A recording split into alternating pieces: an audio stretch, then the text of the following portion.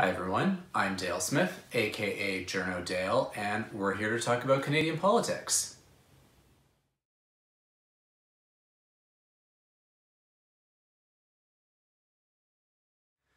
This week, I wanted to talk a little bit about private members' bills and the ways in which they can be weaponized. And one of the things that is really kind of in my craw right now is the way in which they're being politicized both by media and by other parties, and by parties themselves. And what gets me really worked up about this is it ends up having a detrimental impact on the autonomy of MPs themselves. And that's a really kind of fundamentally important thing when it comes to the health of our democracy. So there are three bills that I'm thinking of right now. The first one is from Conservative MP Kathy Wagenthal, which aims to ban sex selection abortions. Which is a giant can of worms. And this particular issue, in terms of backbenchers bringing forward anti-abortion bills, was a big deal in the election because it was one of those things where Conservative leader Andrew Scheer, who is personally pro-life, never really gave an adequate answer for in terms of how he would deal with this kind of an issue in his party. Stephen Harper, when he was Prime Minister and leader of the party, worked very hard to clamp down on any of these kinds of bills because he didn't want them to blow up in the public discourse, and for the most part he managed to. They tried a couple of backdoor ways of approaching this, Wagenthal being one of the MPs who attempted, but it never really got anywhere, in part because Harper kind of kept his iron fist on that issue. Scheer is not quite so iron-fisted about it, and that's, one of those things where it kind of hurt the party a little bit in the polls during the election because there was this concern that backbenchers could start, would have a freer hand in any way to bring these kinds of bills forward, and that causes a great deal of concern for a great many people, not unsurprisingly. The second bill is one of a couple that Liberal MP and Maverick, Nathaniel Erskine Smith, has tabled. And the one in particular that's gotten a lot of attention is looking to decriminalize small personal amounts of hard drugs in order to better treat addiction and so on as a public health issue and not as a criminal justice issue.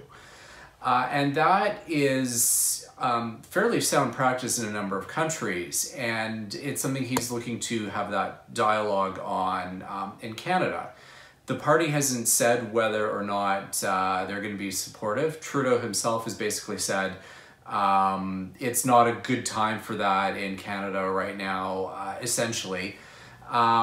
And nevertheless, the Conservatives came out with a press release this past week that was, saying the Liberals are trying to legalize all hard drugs, and that's not it at all. The party was not involved in this, and it wasn't about legalizing drugs. It was about decriminalizing small personal amounts, which is a very big difference. But nevertheless, the Conservatives are trying to paint the entire Liberal Party with one MP's private members bill, which is a problem. The third bill that I'm thinking of is the NDP's pharmacare bill. And why it's a problem, aside from the fact that this bill is ridiculous and unconstitutional because it's likely, pharmacare is provincial jurisdiction, but it's also, this bill is basically a de facto money bill, which private members bills can't be. So I doubt it's going to be even votable. But why I think it's an issue is because the party leader decided that this was going to be their first bill, and so it became the MP who's the first NDP MP to have a private member's slot wound up being Peter Julian, so he had to basically surrender his slot for the party leader to put this bill forward.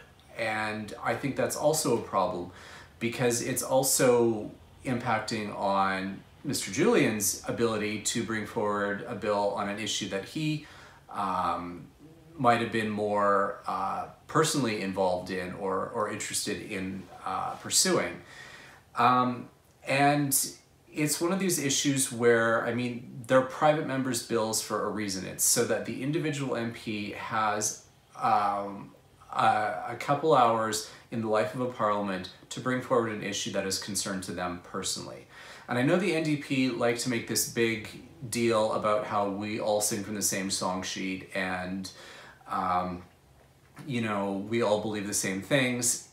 It still does impact on the ability of the individual MP to pursue something that they care about. And sure, Mr. Julian might be passionate about pharmacare, but he might also be passionate about something else that he now cannot bring forward. And I think that is a problem regardless. So why I wanted to draw attention to these is the ways in which we talk about private members' business and the ways in which parties react to it. I think we need to be more conscious of it, especially because this is about the individual agency and autonomy of an MP. Remember that in our system, we don't vote for parties and they assign people to those slots. No, we vote for individuals. It's an individual's name that's on the ballot. And so it affords them a certain amount of privileges and responsibilities as an individual running who is, yes, running under a party banner, but we are electing the person, not the party. And if we try and clamp down on any expression that they have as an individual, and that is really what we're doing in all three of these cases, I think it has a detrimental impact on the way in which we conceive of the role of an MP. And I'm not going to dismiss the role of the media in this, because the media is also culpable in terms of both making an election issue out of private members' business during the election when it comes to issues like abortion. Because it puts that on the party leader, it again impacts on the ability of an MP to put forward something that they are concerned about, even if it is a problematic issue like abortion. It's something that by forcing basically the leader's hand on it, it impacts on the ability of an MP to have that modicum of individual expression. It's also for media, one of these kinds of things where on the one hand we say we want more independent MPs, and on the other hand we get really strange when an MP acts independently and start saying things like, is the leader losing control of their caucus? And that's not healthy either. And I don't know that we have a very good balance in our discourse when it comes to these kinds of issues. And that's one of the reasons why I just felt it was important to highlight these three bills and the ways in which we're discussing them. Because Parliament's important. The role of an MP is important. And if we treat them like they're just drones to parrot messages for the leader, then that's a problem. And it's already a problem that MPs are spending a lot of their day reading prepared scripts into the record without actually engaging or debating.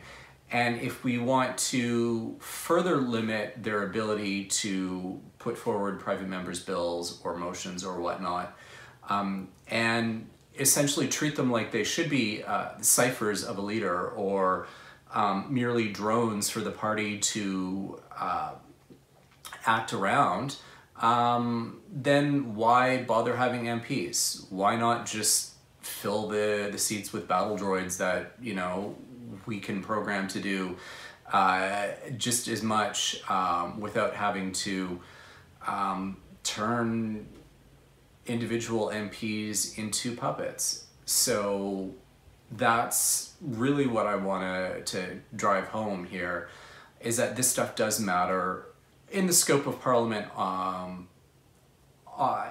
broadly, and we should pay attention to that, and we should care about how we're discussing it. And that's everything for this week. Join us again next week for some more Canadian politics. I'm Dale Smith. It's at journo_Dale on Twitter. And don't forget to like the video, share, subscribe, and support us on Patreon. Thanks, everyone.